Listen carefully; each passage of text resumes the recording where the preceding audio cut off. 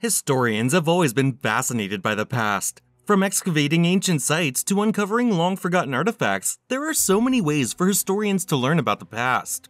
These findings help us better understand the history and what it means for our future. Here are some recent archaeological finds that shed light on history, from ancient civilizations to more modern developments. You will be shocked to know that at least 25 young men and adolescent boys burned and chipped skeletons were discovered within the dry moat of the remains of St. Louis Castle in Sidon, Lebanon. If you want to know why, keep watching the video. Buckle up as we are going to start now.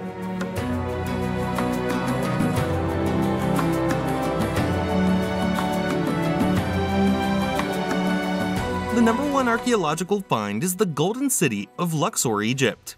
One of the greatest ancient Egyptian towns ever discovered is said to remain buried under the sand for thousands of years and escaped researchers for ages. The site was found by chance while researchers were looking for the funeral temple of the child pharaoh Tutankhamun along the Nile's west bank near Luxor. Instead, they discovered a well-preserved urban town complete with homes, streets, and walls, some of which are still 10 feet tall. According to hieroglyphic writings, the city was named Ten Aten, or Dazzling Aten, and it was established by Tutankhamun's grandfather, Amenhotep III. I call it the Golden City because it goes back to Amenhotep III's reign, which was the golden era of ancient Egypt, project director Zahi Hawass explains. Egypt's primary administrative and industrial hub was Aten. The city's exceptional preservation provides academics with an unmatched perspective of life over 3,000 years ago.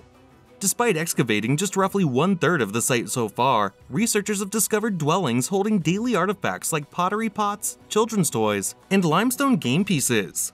They've also discovered bakeries, kitchens, and other food-related structures, as well as a jar holding more than 20 pounds of dried meat prepared by a butcher called Louis.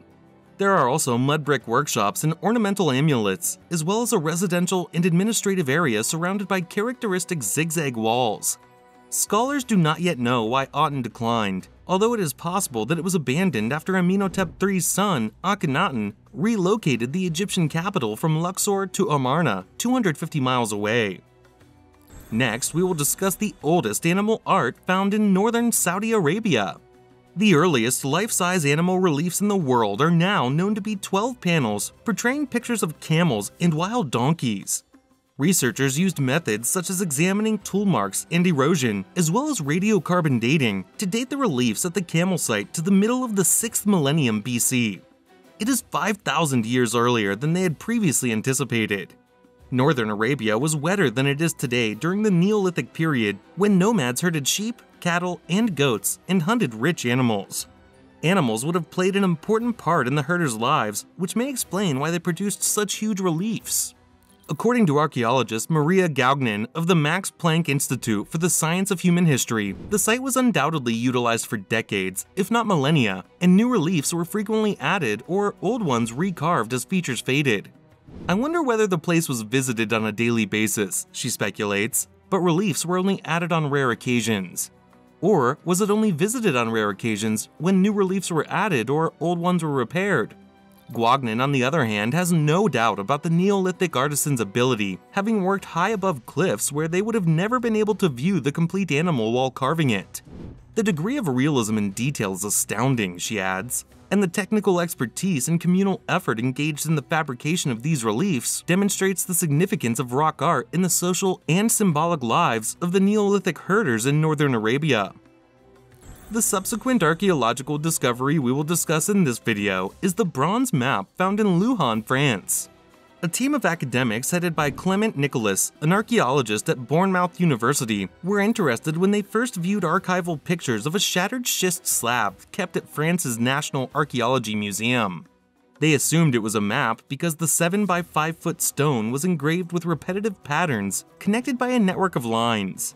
The slab was recovered in 1900 from a barrow in Brittany, where it comprised one of the walls of a stone tomb dating to the end of the early Bronze Age, about between 1900 and 1640 BC. The over-a-ton relic had been in storage for more than a century until Nicholas and his colleagues, notably Yvon Peiler of the University of Western Brittany and France's National Institute of Preventative Archaeological Research, removed it to take a closer look. A triangular hole at the slab's left edge mimics the form of the Odette River Valley where it was found, according to the researchers. This hollow square pattern looks to depict a large granite monolith in the environment. Similarly, the lines on the slab nearly correspond to the area's river network. Nicholas's team determined that the slab represents a map of a 19-mile by 13-mile region dating from around 2150 to 1600 BC. This is Europe's earliest map of a region that we can identify, Nicholas explains. The experts believe the map reflects the domain of a minor Bronze Age monarchy and that its goal was to lay a claim to this land because of pattern in the middle of the slab. Now we will talk about the discovery made on White Sand, New Mexico by those archaeologists. Archaeologists have unearthed a series of sites over the last 2 decades that demonstrate humanity initially arrived in the Americas as early as 16,000 years ago.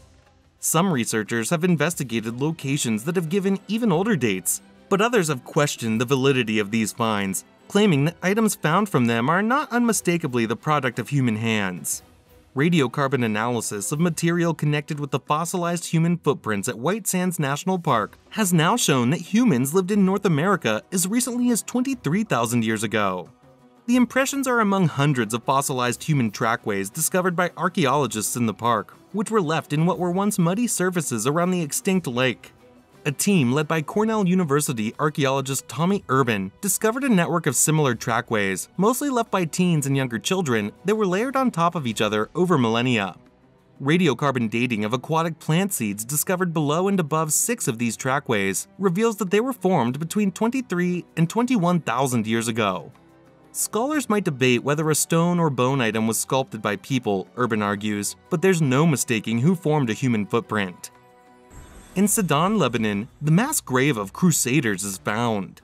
During excavations near the town's St. Louis Castle, a mass grave including the bones of at least 25 soldiers murdered defending Christian-held Sidon during the Crusades were discovered.